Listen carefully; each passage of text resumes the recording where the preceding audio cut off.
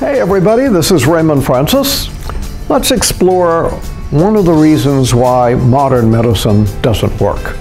It doesn't work because most medical research is worthless. You know, in science, to be accepted as valid, an independent researcher has to be able to take your experiment, repeat it, and get exactly the same results. Shockingly, most of what is published in our medical journals cannot be reproduced. In cancer research, less than 1 in 10 studies are reproducible. This is why Nobel laureate and chemist Linus Pauling once said, "Most cancer research is a fraud." There's a new book out, 2017 book by Richard Harris. The title is Rigor Mortis.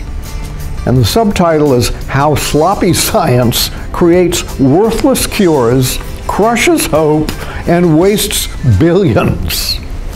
Richard Harris explores why almost all medical studies are bogus. Yet our doctors, the press, the government, and the general public accept this invalid nonsense as the truth, and then we act upon it. Many studies are nothing more than drug ads, disguised as science. Medical research is a jobs program with the emphasis on quantity, not quality. So we create jobs for these researchers, but little progress is being made in our fight against disease, and we're wasting countless billions of dollars.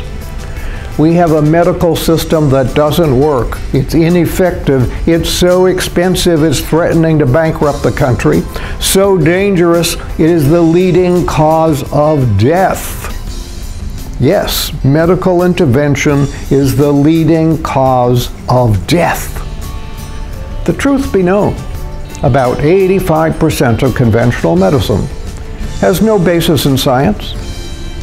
Outside of trauma care and crisis intervention, which work very well, by the way, medicine is mostly worthless and very dangerous.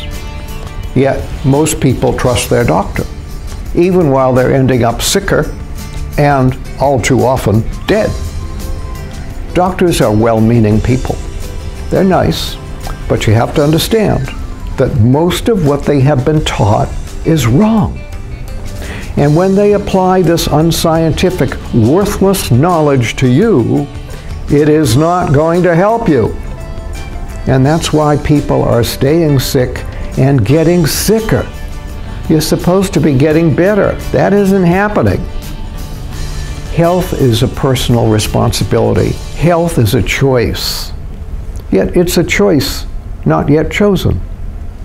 We all have to learn how to accept this responsibility and how to choose health for ourselves. Educate yourself. Read my newest book, The Great American Health Hoax. You'll learn how to take care of yourself, how to stay well, get well, and never be sick again. Thank you so much for listening. Enjoy.